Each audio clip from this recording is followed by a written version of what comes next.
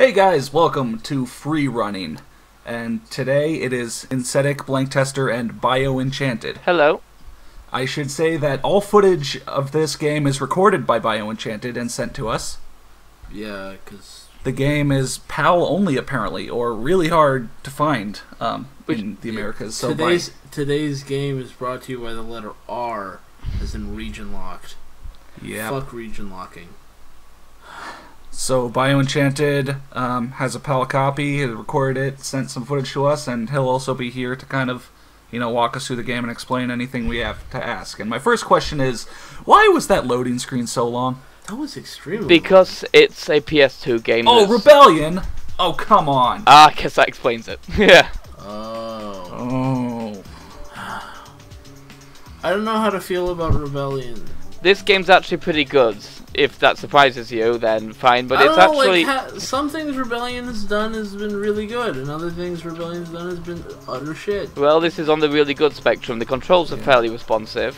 As you can see from the ease of which I actually do some of the controls, it requires me to do. Yeah, like deleting your profile and things like that. Man, that deleting your profile was pixel perfect. Yeah, you definitely, I don't have a joke for this. Just pretend I made a joke. But I mean, BioEnchanted has sent me footage through like the first 3 levels, and yeah, they actually look like things are fairly responsive, and the levels give you quite a bit of opportunities. But we will, take a few videos to get there, because this whole video will be tutorial, right? Yes, it's to show how the controls generally work and how the animations look.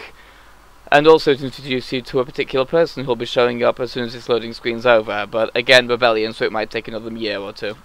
Yeah, they expect gamers to take a 5-minute snack break between every. Oh. My name is Sébastien Foucault.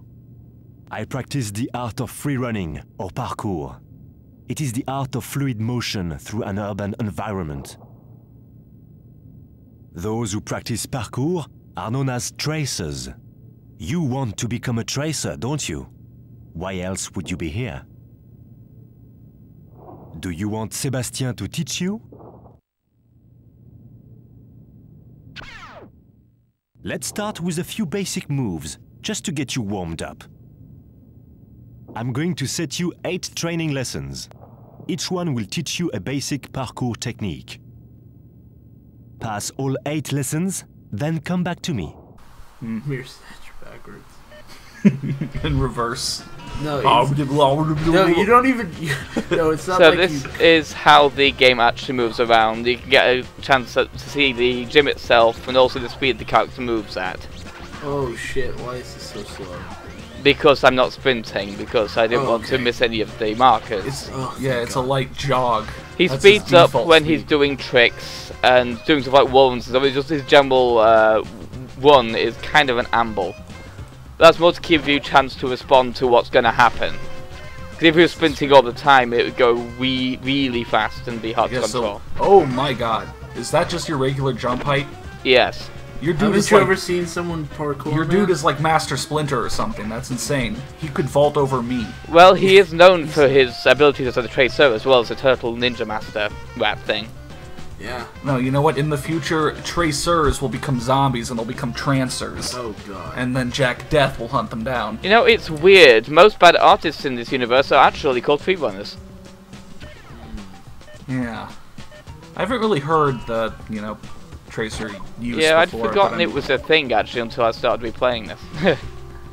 I don't really follow the scene. All I've seen of free running are some bad Netflix movies. Yeah. They're not necessarily Netflix movies, but they are movies. I just want to mention the breakfall is very important. It's what keeps you moving if you land particularly hard. Like if you're falling from a particular height, a breakfall can often keep you moving while also preventing you losing too much health. Oh, I see. Okay.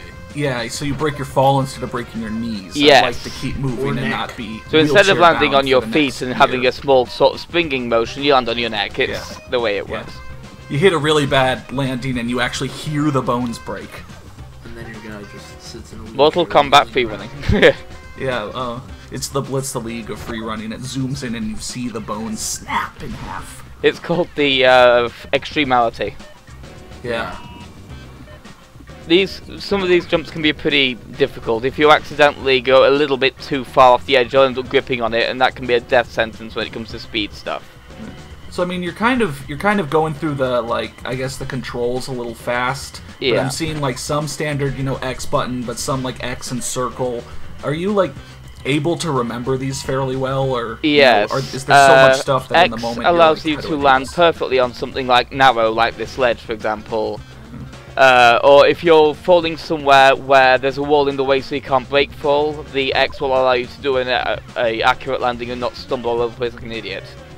Circle is to do general jumps and jumping abilities, like your jumping tricks and stuff. Triangle is ground tricks, when used along with the shoulder buttons. And square is mainly break fall and sprint. Sprint you'll see later. Sprint can be very hard to use because often because of the blur effect it can be kind of hard to react to things, but you'll see that when you see it. That was just me showing off one of the hops.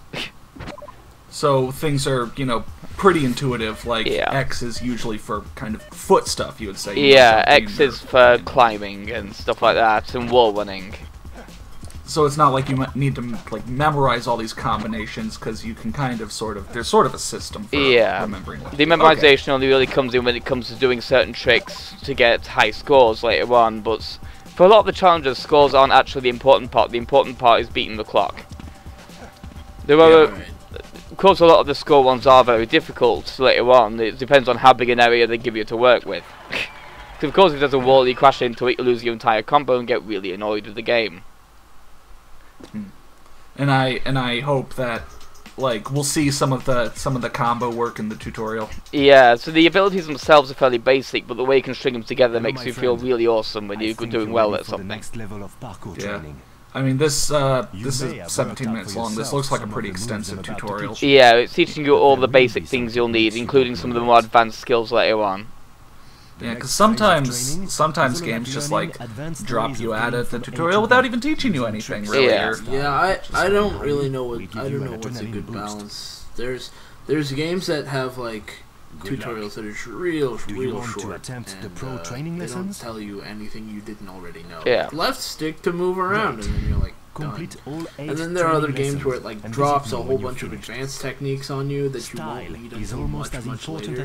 Yeah, this one, it does a pretty good job of you always needing a lot of the advanced stuff even fairly early in the game.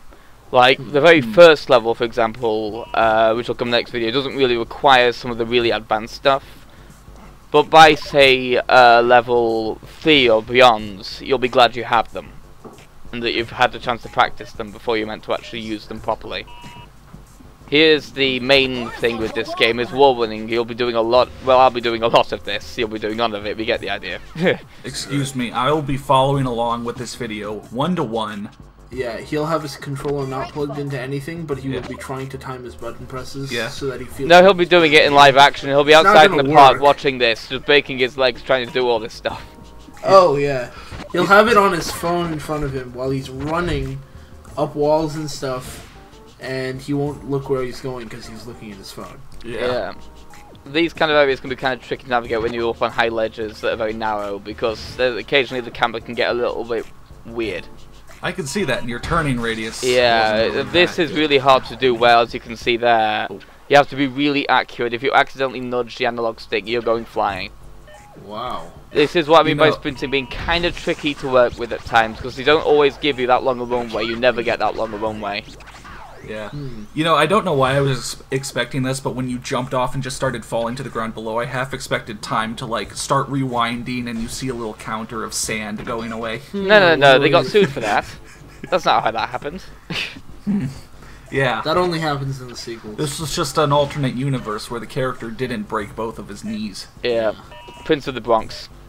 Yeah, Prince of the Bronx, yeah. Man. That sounds like some BET original movie. Oh, wow. It probably is, and it probably has a lot of parkour stunts in it. I'm pretty sure the Prince of the Bronx is just Prince. Like, the musician. Oh, Prince. It's like a concert one night only?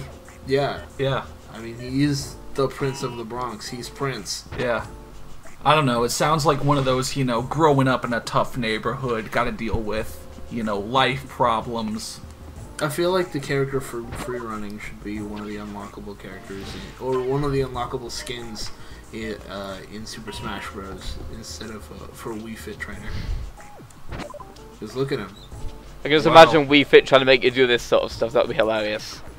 Yeah. Yeah, it's the next level. It's like the balance board also has like a couple steps to it, and it also has like a bar that you can swing on, and that's something to notice. If you don't start your tic-tac at just at the right height, you'll often either fall short because you're not expecting to, or you'll end up just fumbling, grabbing the ledge like an idiot, and losing a bit of time. That can be really hard to kind of get sometimes with some of the more finicky ones.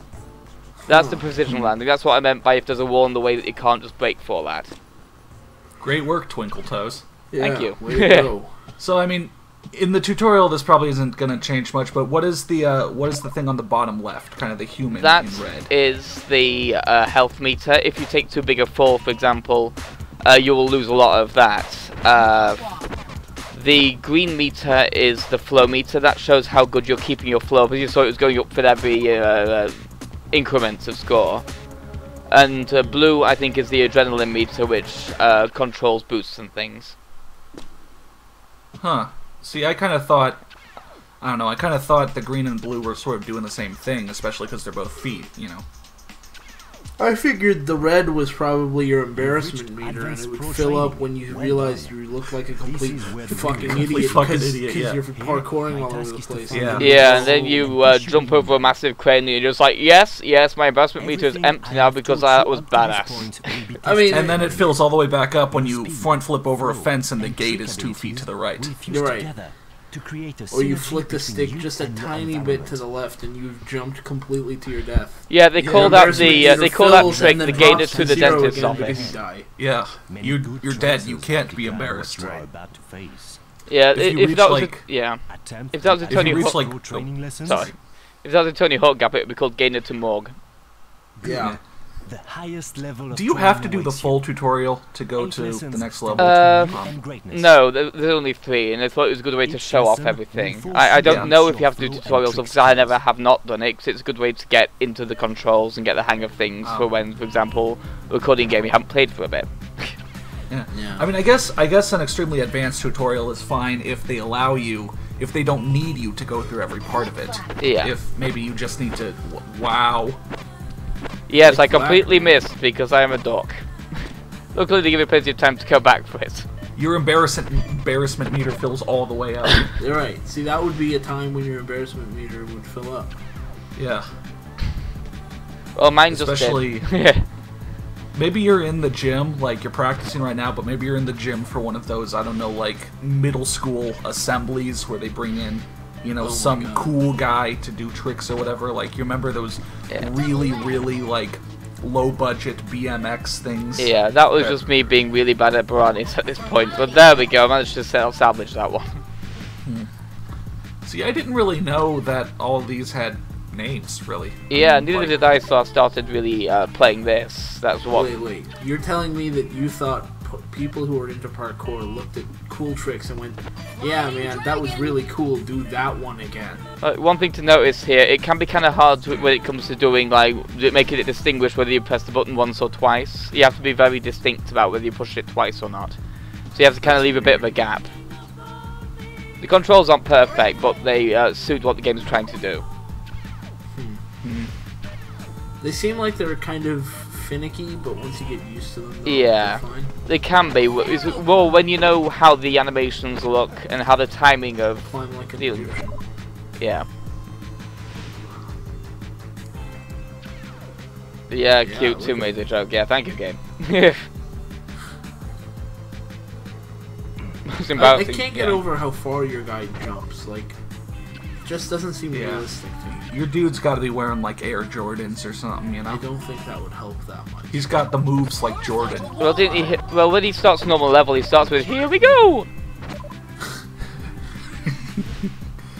You can jump 3 times in a row to jump like 30 feet in the air. Yeah, I have expected. Yeah, I end up using that to break a few of the levels later on. All right, let's see what we got. Slingshot 9. Whoa. Okay. That was awesome. That's really good for keeping flow and also not flying off the edges of buildings like a complete moron. Well, I mean, sometimes that works for you. Yes. Sometimes, yeah, I mean, like, what if you wanted to try flying, you know? Yeah. all you gotta do is, you know, jump 3 times while wearing the right hat. Exactly. Yeah. No, you jump at the ground and then you just miss the ground. You keep on falling, and that's what flying is. Yeah. And that's where Brickfall can really be handy. Long drops like that. Because I would have lost a lot of health if I'd just eaten it. It would have been funnier though if you just, yeah. Like we could have all laughed on your face. We could have all gone. look at this fucking guy. That's how we would laugh. That's our normal real laugh. That was pretty swag. I guess so. Man, I can't help but notice that your guy seems to have like tucked the back half of his pants shorts into his butt crack.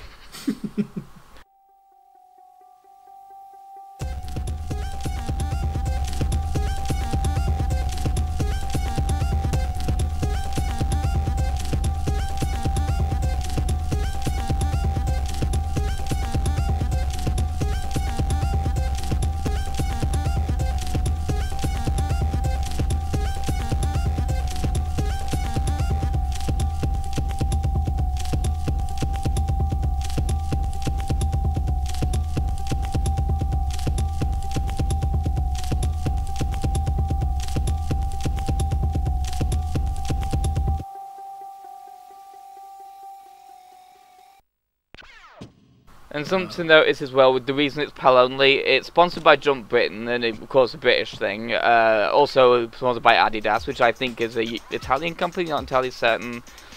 Starring mostly French celebrities due to parkour being a mainly French sport. So that would explain a lot why it's mostly PAL regions. Yeah, you're thinking Americans just look at videos of parkour and go, "Man, those Europeans are so crazy." And then we see things like American football and just think, yeah, we can do that without Americans pads. Are so fucking stupid. Yeah, man. And you know what? We're both right. Big happy family. Yep. Alright, that was the tutorial for free running, and next time we'll be going to level 1. Yeah. Ooh. See you guys then. See ya.